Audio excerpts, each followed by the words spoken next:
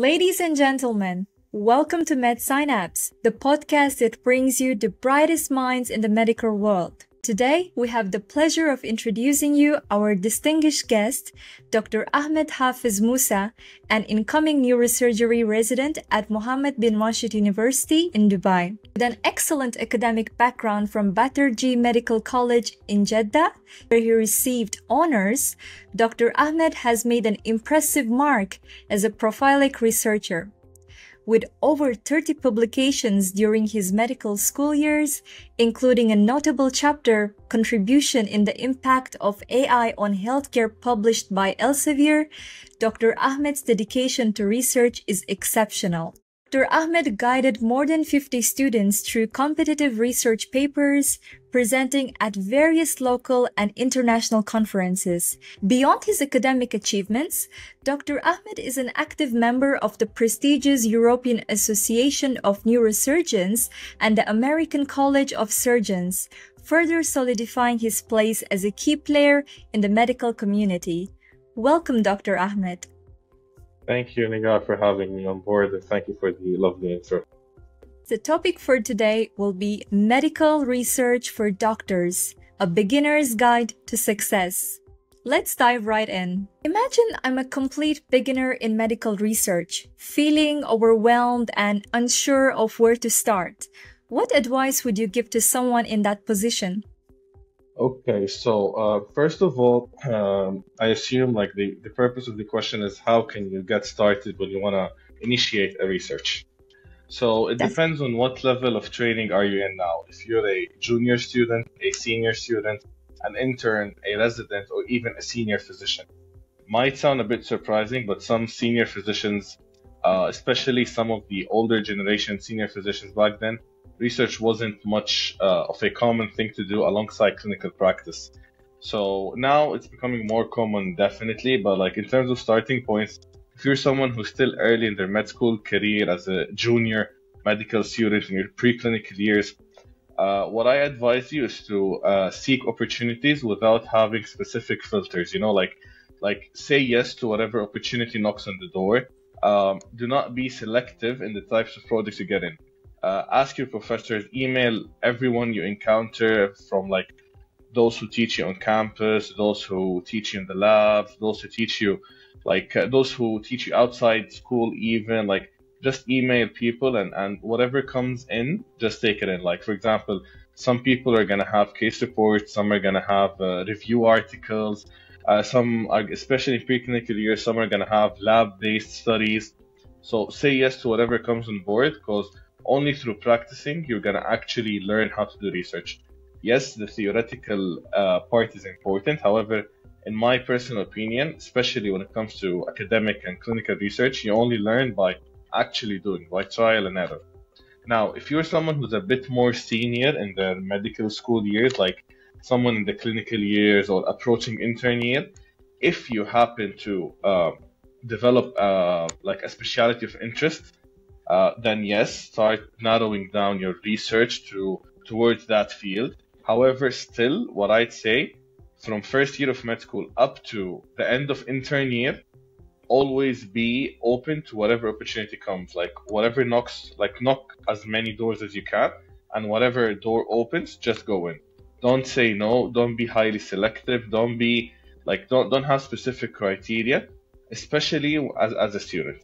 Now, the more you approach your senior years towards intern year, by default, you're going to start developing in one way or another some interest. So if we're talking about med school specifically, like it's either going to be a surgical interest or a non-surgical interest. For example, if you know you're down the surgical path, makes sense you want to approach more surgery doctors. If you're down the non-surgical path as like internal medicine or psychiatry or non-interventional specialities, makes sense that you're going to approach these doctors more often. However, while still keeping in mind that if different opportunities come in, do take them. Because what's expected from you as an applicant to residency is not like necessarily like the amount of research you've done in the specific field. Yes, of course, it's good to have research in your field. However, research as looked to by the program directors is a sign of attitude and a sign of commitment. when they see that you have finished, let's say, 10 publications, it shows that 10 times at least you started a project and you finished it and you published it. So while yes, doing research in your specific field is important, however, as a residency applicant, it's a sign of commitment to the program directors. Then second thing comes into the topics that you've published, if they're relevant to your field or not. So, and if you're someone who's actually a resident or like a specialist fellow attending, now obviously makes sense. Only then you're going to focus your research on areas of your specialty. If you're a neurosurgery resident, obviously you're going to do neurosurgery research. You're a psychiatry resident, you're going to do psychiatry research. So yes, only then it makes sense. And as you step up in your career, makes sense you're going to be more stuff specialized. Like for example, a spine surgeon is going to have research focused on spine. But like, let's say a neurosurgery resident may have more broad research. Then if he does or she does a skull-based fellowship, then research is going to be focused in that area, you know? And the same thing we said, like in med school from junior to senior, your research starts broad, then gradually narrows. Same thing happens in residency. Your research starts broad with all the subspecialties of your field. And then as you approach the end of the training, it narrows down to like what fellowship or what subspecialty you want to go into. So that's in terms of how to approach it from a mindset prospect. From an actual, like, I can say hands-on prospect, the simplest thing is basically emails. Send emails to everyone, you know. The way I started, I sent emails to almost every faculty member we had, like 50 plus emails, and like only 1 or 2 people or 3 people max replied. And those 3 replies are what you take in mind and work on, and then with time, you're gonna, like, people are gonna know about you more. So send emails right now, send emails to people you know, and at least someone's going to get back to you. Now, writing can be a very difficult block for some doctors, but research participation should still be accessible to all. How can doctors who may not consider themselves strong writers contribute effectively to medical research? Okay, so firstly, we cannot deny the fact that writing is an inevitable skill you're going to have to acquire during your career as becoming a researcher. Now, obviously, if you're someone who's still starting up with their first project, you may not be asked for much writing. Instead, you may contribute through data collection. You may contribute to more field work.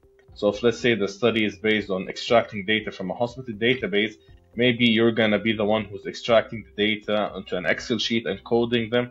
And then the people who are a bit more senior are going to do the writing part. If it's a field-based survey, maybe you're the one who's going to be distributing the fields. If it's a systematic review, for example, you're going to be the one extracting the articles. So there are some contributions which are, like, we can say, not directly writing, but like, because, you know, writing is like, how do I say this? It's the last part in the research. So yes, we do write a proposal in the beginning to get the approval and everything. But like eventually writing the manuscript only comes after we've created our questionnaire, we've collected our data, we've surveyed our people, we analyzed the data. Only then comes the writing part. So there is much contribution that can be done other than writing. Now, if you're asking how can someone improve their writing skills, what I personally say the simplest way is see how other people did it, do the same thing, and then gradually you're going to develop your own skills. And by doing the same thing, I obviously do not mean like plagiarism or copy pasting, but I mean follow the trends, follow the themes. You know, like I like to look at it as themes. So like if someone does paragraph 1 talking about prevalence, paragraph 2 talking about this, paragraph 3 talking about that, gradually copy their theme and try to rewrite it in your own way. With time, you're gonna have your own way of doing things. So to summarize, see how other people did it. Initially, try to do the same, and with time, your own touch, your own unique aspect to it is going to come in. Now, apart from writing, what other essential skills should doctors develop to become more proficient in conducting a medical research? Okay, so first and foremost, I'd say a good attitude.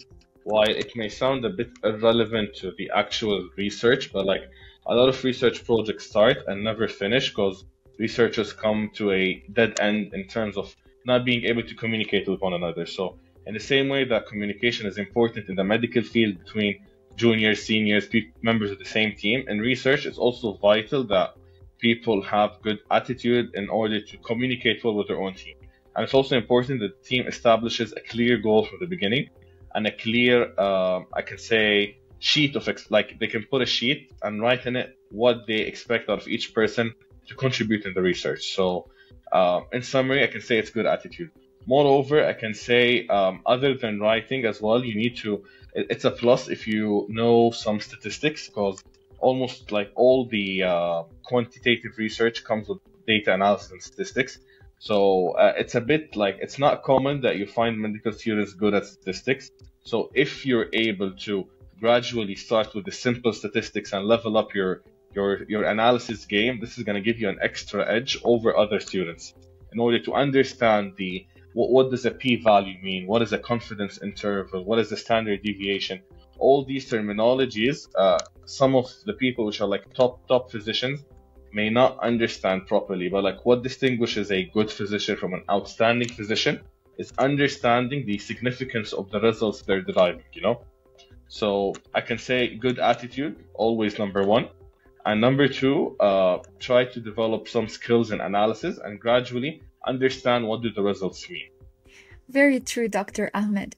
Now, research can be demanding, especially when combined with busy clinical schedules for practicing doctors.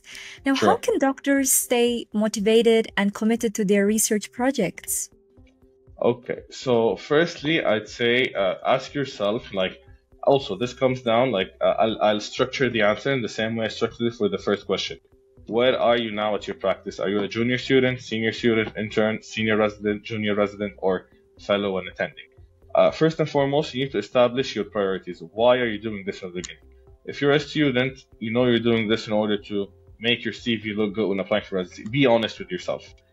If you're a resident, okay, obviously it might be a requirement from the program, but like at this point, you're doing it to benefit the clinical society, benefit your own field, you know? If you're a fellow or attending, obviously you've been doing your specialty for a big amount of time and you've identified gaps in treatment, stuff which aren't still, like the cause isn't known for them, or treatments which aren't identified. So you need to have a moral principle and some, like, you know, responsibility towards your field, that through research you contribute to your field, you know? Because through training, you receive skills, you receive expertise. And I think research is one of the ways where you can give back to the medical community and give back to your field. Whatever your field is in medicine, all fields of medicine have unanswered questions and have unidentified causes, unidentified risk factors, unidentified treatments. So I personally believe in how I motivate myself when I do any research is, I know, like, I've received a lot from medicine and I want to return back to the community, you know? Because some treatments up to this date, some, like, I can say groundbreaking treatments, they've all like came from research. COVID vaccines, how were they developed? From research. So like research, when done for the right reasons, it truly saves lives, you know? So just remember this in mind and have how do I say this? Like have a clear goal towards what is your purpose from research. Maybe at a junior level as a student, yes, your research might not be that impactful to the community, but like deep inside, know that you're doing this for a reason. You want to put a conclusion out there which nobody did before, you know? So try to be clear with yourself in terms of why are you doing this. If the reasons aren't good or aren't beneficial, maybe just take a step back away, clarify your intentions with research and come back in. Now, support systems and resources are also vital for growth. What resources and support systems are available to help doctors improve their research skills and stay updated in their field at the same time? Okay, so firstly, like in order to stay updated, that's something. In order to find resources to do research, that's something. So let's start with the staying updated part. Now, obviously, as I said, the more you advance in your years, the more focused you are. So in terms of staying updates, we have stuff like UpToDate, for example, a very well-known website, which people like see, like, you know, like most of the updated guidelines and stuff go on there. Plus, you have like well-known medical magazines as Medscape, for instance. Also, like the New England Journal of Medicine education section. They post like the most recent like high-impact clinical trials. And also, obviously, every field has its well-known journals. Like, for example, neurosurgery. There are a lot of like high impact journals, the World Journal of Neurosurgery. Same thing goes in psychiatry, general medicine, cardiology. Like every field has its journals. And obviously, what I advise is like you want to read the journals with the highest impact factor. Because like, what is an impact factor? It's like it has like a lot of ways of calculating it, but in the most simple terms, it's like how much impact, as the name says, does this article or did this article contribute or have on the medical community? How many times was it cited? How many times was it referenced by others? So I advise you obviously to get your information from like high impact journals, and through that you get constantly updated with the latest publications in your field. Now, in terms of how do you acquire skills for research, there are two ways of doing it. Either through a finding a mentor, finding a course to join, like the ones I did personally. I mentored like over 100 students in different platforms while collaborating and teaching students. But like another way to do it is like you can self-teach yourself, and this is what I did. Like I personally, I never joined any courses. I just learned it myself and acquired the knowledge myself through the same thing that I said earlier, seeing how other people made it and trying to add my own touch, as they say, every time I do something. So like I want to learn how to write an introduction. I see like 10 different introductions. You're gonna find some patterns between them. So like, for example, the last sentence of an introduction always states the objective of an article. So yes, the last sentence is gonna differ from one paper to another, but like I know the next time I'm gonna write my introduction, the last sentence is gonna talk about the significance of the paper or the objective. So like through stuff like through observation, you're gonna learn a lot, but like observe with while being self-aware that you're looking for themes, you're looking for similarities, you're looking for patterns, I can say. So look through patterns, look for patterns. Through this, you're gonna learn a lot. Now, when it comes to mentorship plays a significant role in guiding us on the research journey. What role does mentorship play in conducting meaningful medical research? Okay, good question. So firstly, let's define a mentor. Mentorship is definitely a very pivotal thing when it comes to having a high impact research. A mentor is someone who is usually like at a professor level, who is someone who has done who has practiced this for a very long amount of time, who has done a lot of research in their field, has seen a lot of cases, a lot of patients, and has enough experience to identify what are the gaps in the literature that have not been covered yet and need a lot of research to be done on. So like, let's say if you and I were to start research now in a specific field, yes, through reading the papers, we can identify certain gaps in the literature. However, we will definitely need someone who has been doing this for like 10 plus years at least, who knows the inside outs of what actually is not yet treatable, what needs more research on. So, it's like having someone who has an extra mile of vision compared to us. That's an easy way to phrase it. If you can see like 10 steps ahead, a mentor can see 50, 60, 70, 80 steps ahead of you. So it's very important, and it's very essential to find a mentor early on. However, once again, back to the first question in terms of how can people start the research. When starting off, it's very hard to find a mentor. You'll be very lucky if you come across a good mentor in the beginning of your research career. A lot of times you may be shocked that finding a mentor isn't as easy as it's phrased or as it's shown on social media. Like for me, only later in my stages of research, like towards the end of med school, where I came across people whom I was able to benefit from their extra miles and extra vision when it comes to mentorship. But finding a mentor is very, very hard, and in research it's even harder. So yes, how do I say this? In research there is what's known as the principal investigator. It's basically someone who's the most senior, who leads the project. But not all principal investigators play the mentor role good enough. But as you advance through the years, as you get to do more research, as you stumble across more people, you work with different environments, you're gonna be able to identify who's a good mentor and who's not a good mentor, who's a good principal investigator, who's not a good principal investigator, who contributes much to the research and who's just sitting around watching the teamwork, So the concept of having a mentor is important, but it should not stop you from beginning your research. And if you do happen to come across someone who isn't doing the role as a mentor properly and senior, learn from them what to not do.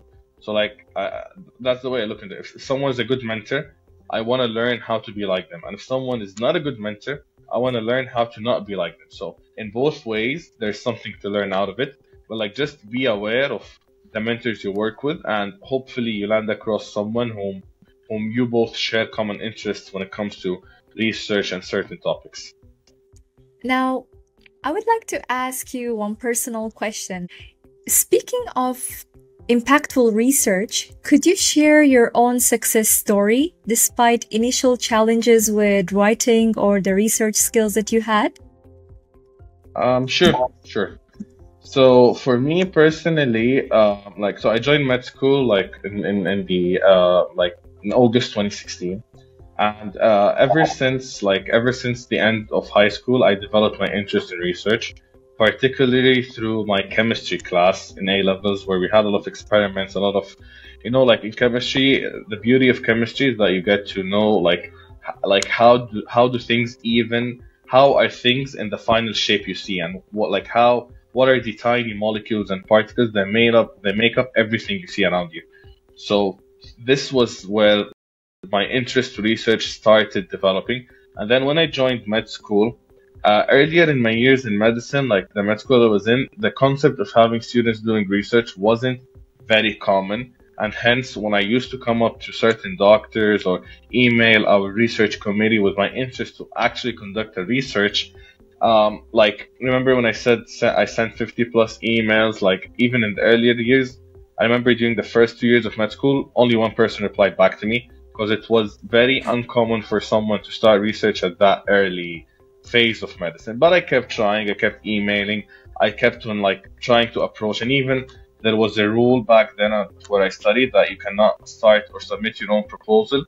It was not a rule, more of you can say how things used to work. It wasn't common for someone to submit the research before third year of med school, which is the end of preclinical years. However, through trials, emails, contacting people, trying to reach out to people, showing enthusiasm, showing interest, going through multiple, how do I say this? Before my first proposal was accepted, I wrote over 10 research proposals with different people. And only after the 10th proposal, the 11th one got accepted for the first time by the IRB.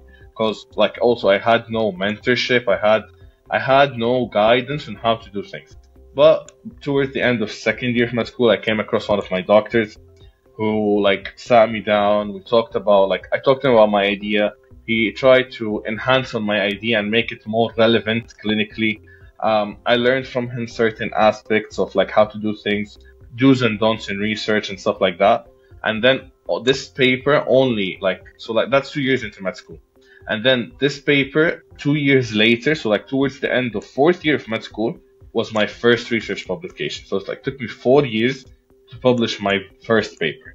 After 10 proposal rejections, and then 11th one got accepted, and then this one I spent over a year collecting the data, then several months learning how to analyze, and only then in the summer of fourth year of med school, when I published summer of third year before fourth year began, when I published my very first article. And I still remember this article. It wasn't anything crazy. It was in a a good journal, but definitely now my vision has changed with the new knowledge I acquired. But I'm just saying that when you look at how someone did something, see how they did it for the first time, because now with 30 plus publications, when I publish my 31st, 32nd, 30 whatever, the way I approach it is definitely different than I did in my first, but I'm still proud of how I did my first research. So there's always a struggle which comes with it, whether it was finding the doctor or the mentor who listened. And then also during fourth year, when I published my first paper, coincidentally, we had a new dean of med school come in, who was very enthusiastic about research as well. And he has heard about me, and here comes the role of, as I said, trying to show your work as much as can. You're going to build a reputation to yourself. He heard about me, he heard about how much I'm trying to do research, and he sat me down, and also he helped support some of my projects. And thankfully, ever since then, I can say the snowball effect happened, where, thankfully, I started getting, some of the people who used to not reply to my emails back then, started emailing me now to collaborate with them. after they saw my work. So it wasn't an easy journey, and there was literally no returns from it. Like not even like even financially, I used to pay the publication fees for my own paper. So it's like there were zero reasons to continue other than the fact that I was loving what I'm doing. You don't get paid for your research. You don't get paid for the time. You don't get paid for anything. Plus, back then it wasn't even recognized properly. But thankfully, through trials and errors and multiple attempts and multiple, I don't want to say failures, but I can say multiple lessons. Only thankfully, like by the fourth year of med school, I started to build a reputation within our med school for like my enthusiasm to research. I started being approached by doctors. So and this is where the part where I said yes to opportunity. I was approached by pediatricians. I was approached by surgeons. I was approached by psychiatrists. I was approached by people from different fields, and I said yes to everyone because I want to learn. And thankfully, like gradually, as I identified my interests, I started to narrow down my research interests till the point where I thankfully matched to neurosurgery, where now I'm trying to focus my research on that. So it was a journey, and also like a message to the people listening is that always, as I said, make the purpose clear. Make the purpose clear from why you're doing this, because there's a lot of struggles which happen in the beginning of the journey, and you're gonna only be able to withstand them if your reasons are good enough to continue. Because it's too much time. It's too much effort. It's too much going to the hospitals in the middle of the week after a busy school day. It's too much money which goes in the publications. Like it's very demanding, So you're gonna only keep up with these demands if you truly love what you're doing. Thank you so much for sharing your story, Dr. Ahmed. That's a truly inspiring journey. Thank you so much. It's a motivation for everyone, for every beginner, to not to give up, no matter how challenging it is. Definitely. There is light at the end of the tunnel always. Absolutely. Now, moving on to the next question.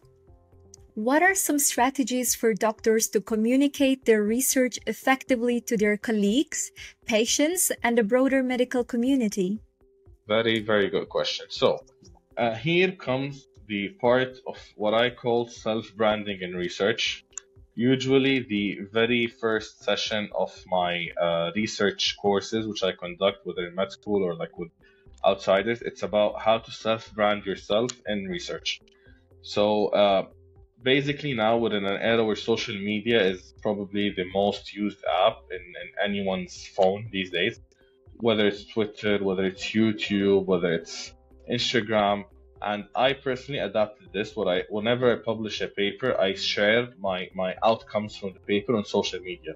Why am I sharing it? In order to open the doors to connect with people who have similar interests. So let's say you publish a research in surgery, it is likely that at least one surgeon will come across your paper. He might repost it, and then other surgeons who are following them might see them. One of them might coincidentally email you or DM you to collaborate with you on a new research paper, and so on. And also LinkedIn. I forgot to mention LinkedIn. LinkedIn is one of the best places to share your research on. Especially that on LinkedIn you can post the full PDFs of your article if you publish them in open access. So people will not just know that you published a paper, but they can even read the paper fully. So I'd say like with sharing it with colleagues and even patients, like our patients are on social media, So what I'd say a very smart thing to do is post your research outcomes on social media and post them effectively, in which you share the key findings. I personally started doing this since my first paper, and to this day, whenever I publish a new paper, I share it on social media with the intention that I share the knowledge of the new findings we gain. Use social media wisely and like put your work out there, and eventually in one of your posts, you're gonna stumble across someone who may help you level up your research. Exactly, and who may just love your work even though you're a beginner. True.